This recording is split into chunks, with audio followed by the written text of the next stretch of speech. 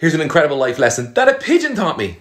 If you sat down with a pigeon and said, how high can you fly? Well, you'll end up only flying as high as the pigeon can fly. However, if you sat down with an eagle and said, how high can you fly? You'll end up soaring way above the pigeon. So what's the life lesson? Well, let me tell you. Be careful who you get your opinions from, because sometimes they will put their limits on you. Don't let someone else's limits become your limits. So when you want to learn to fly high, ask the eagle, don't ask the pigeons. It's good. It's good.